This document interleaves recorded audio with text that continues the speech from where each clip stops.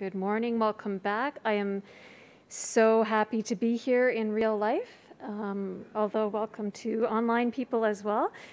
And I think I will jump right into my talk about evolving the mutation spectrum with the hopes that I'll finish in time for lots of questions and discussion, which is of course what that's the best part for me. So I'd like to hear your feedback on this. So the mutation spectrum, this is the obligatory slide about mutations coming in many different flavors and colors and at many different scales. We know that mutation rates are different at single nucleotide scales, that transitions and transversions happen at different frequencies. There's the infamous CPG transitions that are very common in humans, so nucleotide pairs can matter, and then we can extend that to 3 mers and 5 mers and 7 mers, so the context in which the nucleotide occurs can change the mutation rate. And of course, at larger scales, we know that mutation rates differ in coding regions, in genes and gene bodies, and then at even larger scales in possibly mega-base pair regions of the genome, there can be differences in mutation rates. I don't know if there are any other mathematicians here, but mathematically, a colleague of mine just explained it to me last week, saying, well, we have a mutation spectrum anytime that the mutation rate can't be parameterized by just one letter, mu. So if you have anything more complicated than mu, there's a possibility of a mutation spectrum, and then the possibility of mutational biases. So especially at these larger levels of organization, so at the gene level, we know that spectrum differences, so mutational biases can be driven by selection. So selection can act to avoid bad mutations. So we have many examples now where we know that the mutation rate is reduced in gene bodies, in gene bodies or essential genes, and selection can also act to create good mutations. So mutation rate can be increased in places where variability is favorable. So for example, in bacteria, the so-called contingency loci are hypermutable, or in our immune system. So there are many examples, beautiful examples. And if you want to hear another one, I think Adi Livnat's talk coming at 12:15 here will give you a further example of mutation rate variation that's provides an advantage. Sorry, stumbling over my words. But at the finer scale of transitions, transversions, GC to AT, these fine scale mutations that might happen across the whole genome, it's a little harder to think about how selection could act on these mutations, and could there be general trends. And the work that I'm going to talk to you about now, Deepa gave a nice introduction to it, and I'm going to just sort of expand a little bit on the theory of what we understand or think we understand about this effect right now. So this is work, beautiful experimental work that came out of Deepa's lab, and it was largely the work of Murdula Sane. And if you, this is a little plug, if you'd like to hear more, you can hear a talk about Murdula's recent work, which was recorded on Tuesday in the experimental evolution session. So because we had these really puzzling experimental results, and as I always say to my grad students, the sound of scientific progress is not aha, it's oh, that's really weird, like I don't understand that. Then you know you've got something new, right? So we had something really new to explain here, and this made us think about this analogy. So this is me, I'm adapting on a ladder, so because I would like to be taller. So here I am adapting, and I'm reaching up with my left arm, and the red apples are beneficial mutations, the bad apples are deleterious mutations, and I am a transition biased organism, so I tend to reach with my left arm when I'm choosing a random mutation, or when a random mutation is choosing me, really.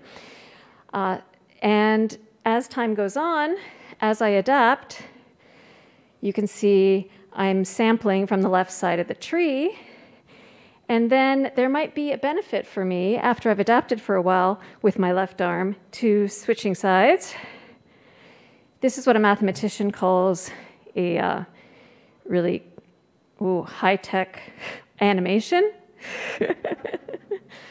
There we go. So there'd be a benefit to reversing the bias with which I've been adapting for some time.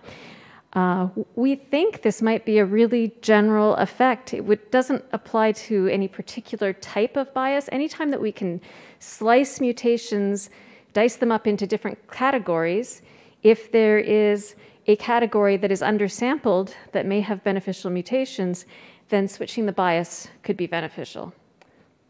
So we wanted to investigate this possibility that after, just like I said, after adapting with a particular bias, a reversal may provide a benefit. So we started doing this with adaptive walk simulations. I'm going to quickly go over this. The idea with an adaptive walk is that you have a random sequence of, in this case, A, C, G, and T's, and we have a mapping from the sequence to fitness. I've used this very well-studied NK fitness landscape that was mentioned earlier this morning. It's a tunably rugged landscape, so you can add as much or little epistasis as you like into this landscape. So you start with a random sequence, you allow it to mutate. If the mutation provides a benefit, that mutation may fix and a step in the adaptive walk is taken. It is only taken with probability 2s, for example. And deleterious mutations can also fix, but with a lower probability. And then you just let the sequence evolve over time. So we ran adaptive walks through these sequences. For those of you who care, an adaptive walk is the strong selection, weak mutation regime of adaptation. So we let mutations happen one by one. Again, as I said, we can tune epistasis. So each position in the sequence has epistatic neighbors, and their identity influences the fitness contribution of that site. And we can tune that to be 0.5% to almost half of the sites in the genome are epistatically coupled. We have sequences of length 8 to 200, and now we've taken it up, I think, to 500.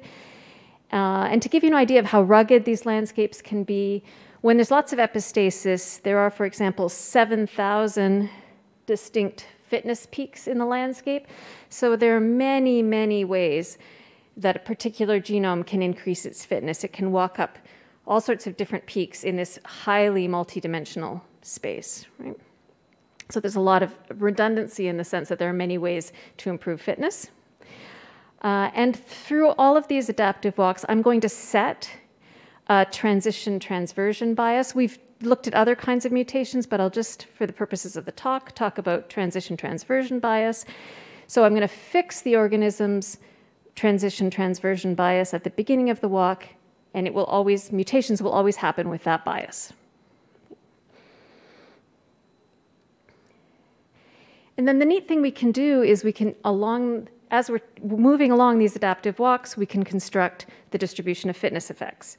So to do that, we stop at some point along the walk and freeze the sequence. I'll call it the current wild type sequence.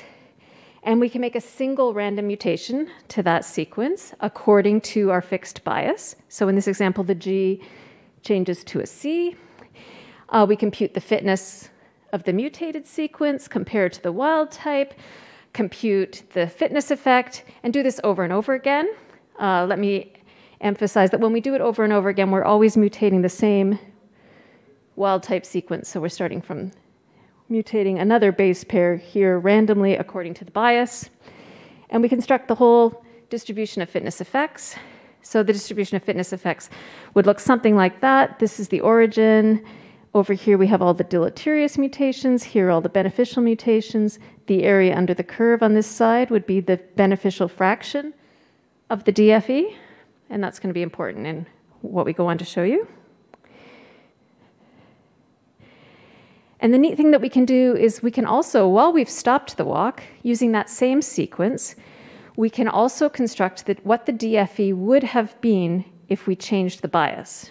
So we're sampling the same mutations, we have the same sequence, but now we're sampling them with a different mutational bias. So we can move from a transition-biased organism, say, if this transition-biased organism suddenly became a transversion-biased organism, how would it affect the DFE? So we have the current wild-type DFE and a bias-shifted DFE, and I'm going to show you lots of those. So here are just some simple results from the adaptive walk simulations. This is over time as the walk progresses. The fitness of the sequence increases as expected. And also, no surprise, the beneficial fraction of the DFE decreases over time as the walk progresses. The sequence gets more fit. Fewer and fewer of the one mutant neighbors are still beneficial. And how does that look in the DFE? If we imagine here, this is the distribution of fitness effects early in the walk when something like 34% of all mutations are beneficial.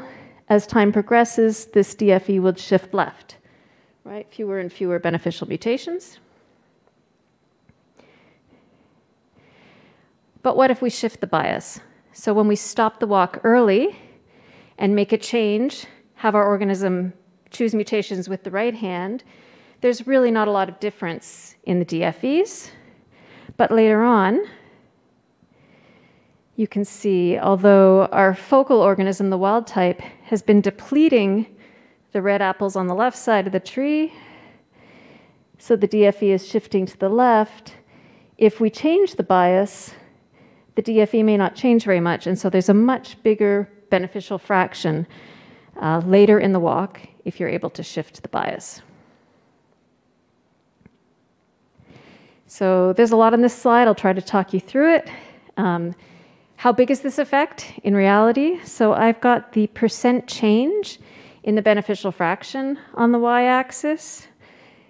So this would be the percent change between the area under the curve in blue and the area under curve in red. And then I'm stopping the walk at different points. So if we look first at the end of the walk, here we have something like only 4% of all mutations are beneficial for the wild type.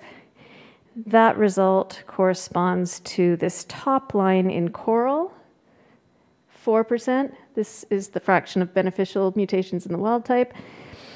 And this axis is the bias that we've shifted to. So the wild type bias is here. And you can see if we make a big shift away from the wild type bias, reverse the wild type bias, late in the game, there's a very substantial increase in the beneficial fraction, the DFE. That decreases for smaller and smaller shifts. Of course, if you make no shift at all, there's no change in the DFE. And if you reinforce the wild type bias, reach even further left than the wild type, then you have even fewer beneficial mutations available.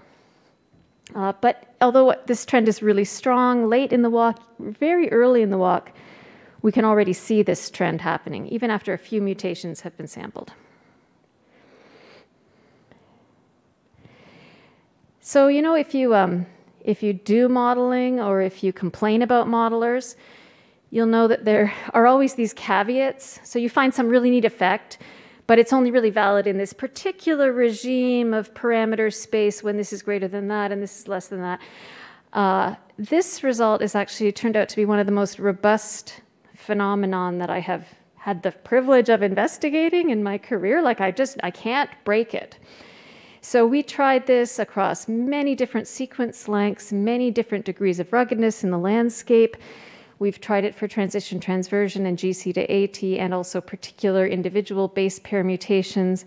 It holds for wild-type sequences, as I said, at the end of the walk that are well adapted, but also holds even when the wild-type really has a lot of room, a lot of evolutionary potential, still has only started an adaptive walk. And we've also extended this now not to just adaptive walks, but to full populations. So we have full populations simulated in the clonal interference or multiple mutation regimes. So these populations are maybe 5,000 or 10,000 individuals with 10 to 15 different genotypes, all evolving at once, segregating in the population. This phenomenon still holds.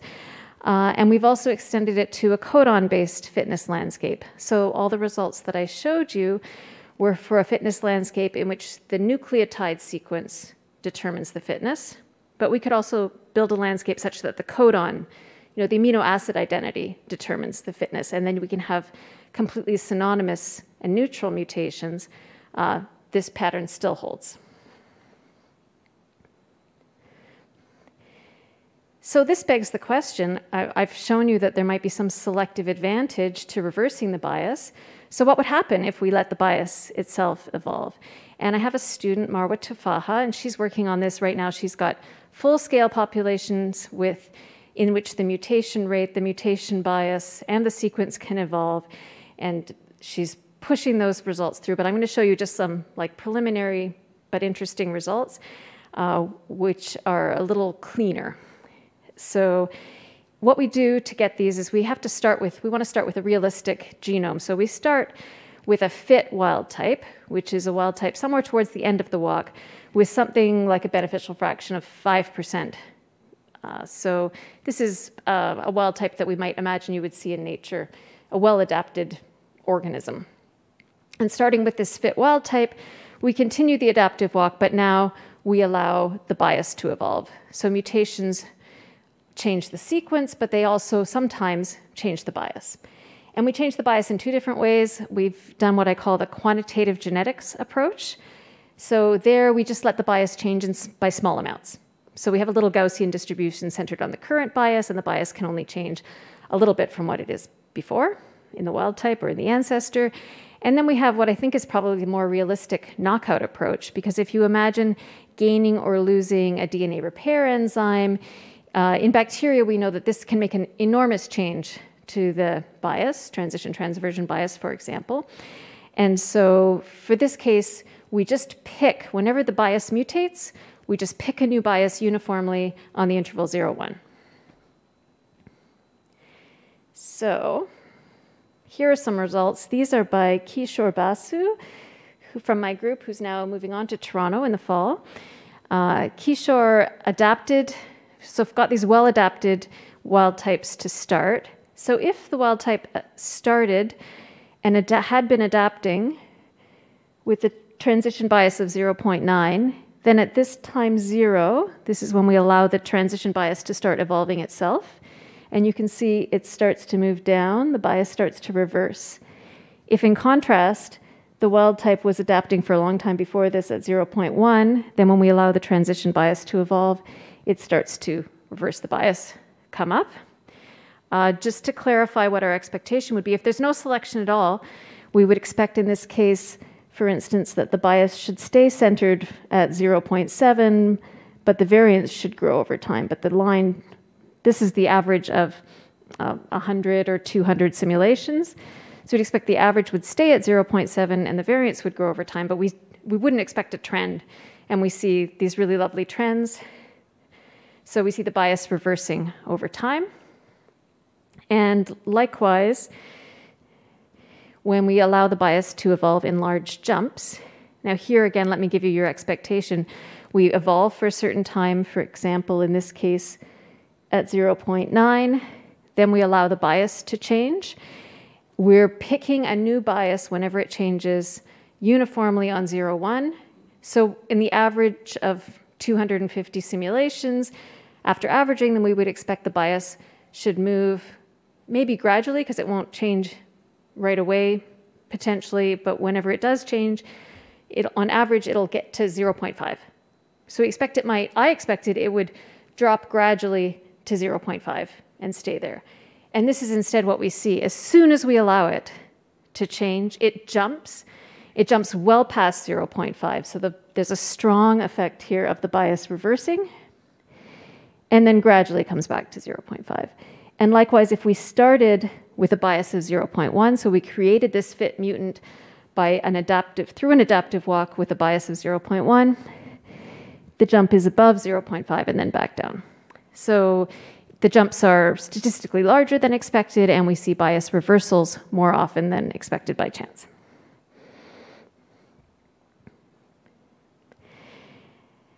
So why does this happen? Changing the bias, we think, allows access to previously undersampled beneficial mutations. And I've just got a few full results from full population simulations to show you. These are just examples. I apologize that this is really hot off the press. These are examples that we got like this week.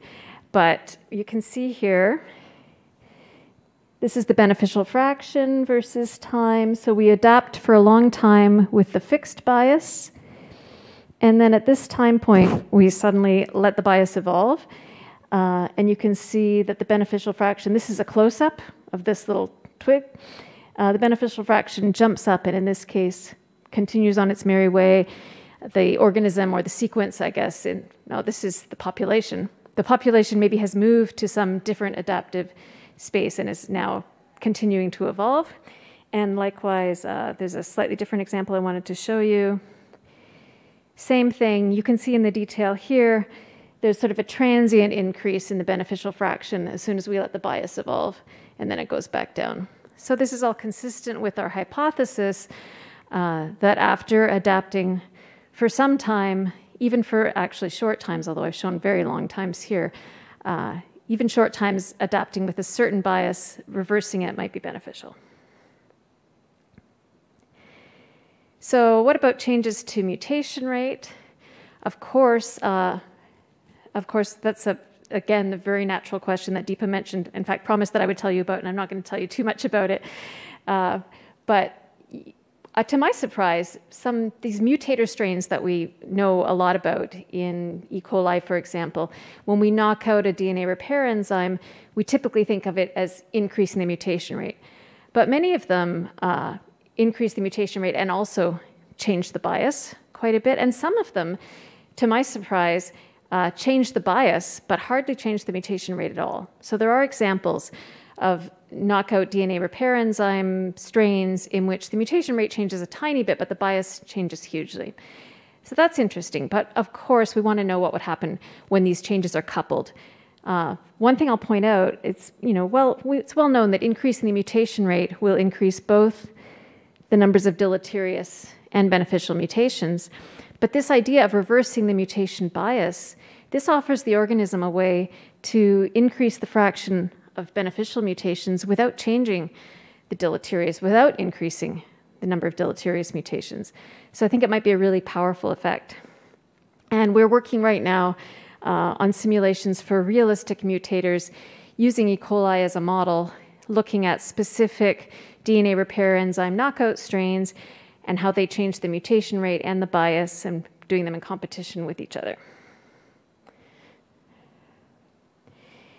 So my bottom line is that bias reversals, I think, should be common in evolutionary trajectories for these, I think, sort of self-evident reasons once you've thought about it, that it would be good after adapting with one bias to switch over to the other team for a while. I'll refer you to the bioRxiv paper, Shifts in Mutation Spectra Enhance Access to Beneficial Mutations. So this is the one that Deepa mentioned as well.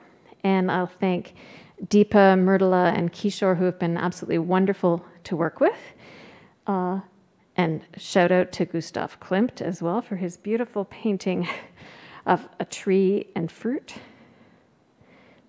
And that's it. Thank you.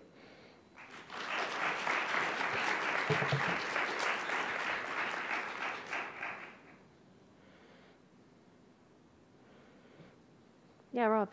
I'm curious about epistasis in the model, because one way to use the sort of apple analogy is with some extreme epistasis, the colors of the apples change every time you pick one.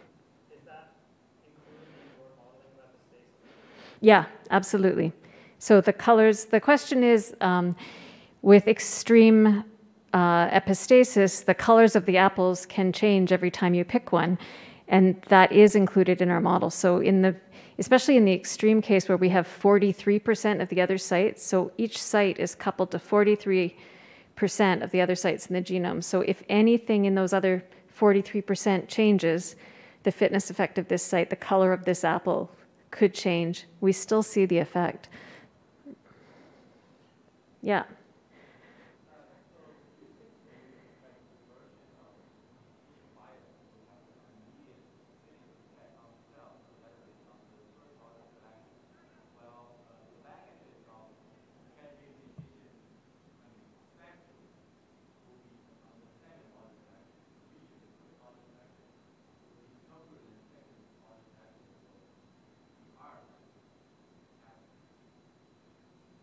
Yeah, so if I understand correctly, the question is, so first order selection will be stronger than second order selection, and this will be a second order selective effect, so it may be hard to see or hard for it to fix. Yeah, I think that's true, but I think it may fix in the same way that hitchhiking of mutators fix. So it's this second order change that would allow access to a beneficial mutation that would give a very strong first order change and then carry this mutation along with it. Of course, my intuitions are admittedly formed for asexual organisms. So if you have some recombination and can lose that linkage, then maybe you would just have this transient change in bias, and the beneficial mutation would go on its merry way, and the bias could just go back to its old self.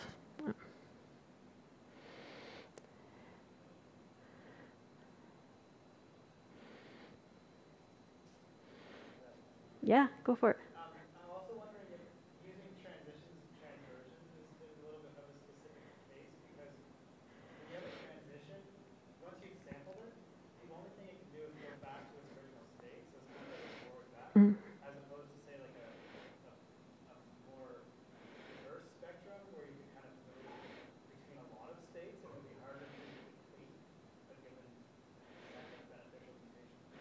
Yeah, so that's a really interesting question. The question is, with transitions and transversions, with transitions in particular, once you've made the transition, you know that the reverse transition is then going to be deleterious. So you've depleted that transition. Of course, it's more complicated with transversions because you can make transitions through two transversions. And we've also looked at GC to AT, but the same would be true in that case. So if we change a G or a C to an A or a T, then we know that the reverse is deleterious, and so we have definitely depleted that beneficial mutation. So yeah, I don't know if it's particular to that. We are looking, I have another graduate student who's developing a very formal mathematical look at this, in particular with the transitions and the transversions and the way that they interact. And then we'll extend it to more general classes of mutations. But I haven't thought of the case where, like, can you give me an example of what you would look at that wouldn't have that effect?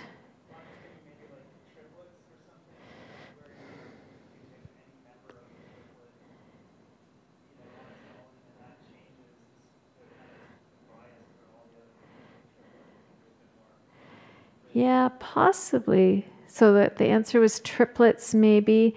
Like if I think of amino acids, if we change this amino acid to that amino acid, then we know that changing back will be a deleterious effect unless something else changes and we have epistasis. So in general, if you make one mutation of a certain type, changing it back will always be deleterious, and you've lost, you depleted that potential. But it's a good question. I have to think about it. Yeah, Arlen.